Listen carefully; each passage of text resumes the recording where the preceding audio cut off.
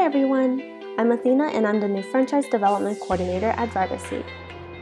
Hi everyone, my name is Alona and I am currently the new Marketing Coordinator here at Driverseat. Hi, I'm Melissa, the new Digital Media Designer at Driverseat. My name is Amal and I am the new Office Coordinator at Driverseat. I'm currently on my 2B term in Honors Science and Business at the University of Waterloo, but I previously used to be in Science and Aviation. I'm in my second year of the Honors Arts and Business program at the University of Waterloo, and I am majoring in Communication Studies with a double minor in Economics and Digital Arts Communication. I just finished my 2A term at the University of Waterloo in Honors Arts and Business, where I'm majoring in Social Development Studies and working on getting a minor in Digital Arts.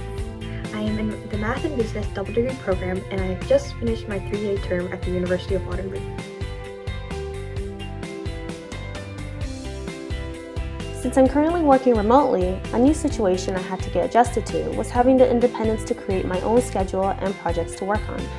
One thing that I've struggled with while moving into a remote environment was keeping productive in my personal space.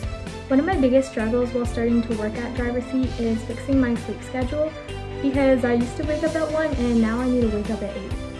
I'm currently working in person. One of my struggles working in person is returning to a fixed schedule.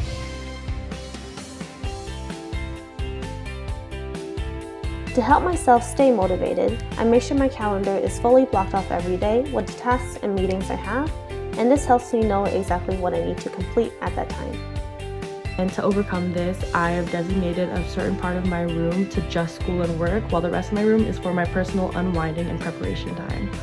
And this has ultimately kept me motivated to keep being productive while working from home and keeps me organized on my day-to-day.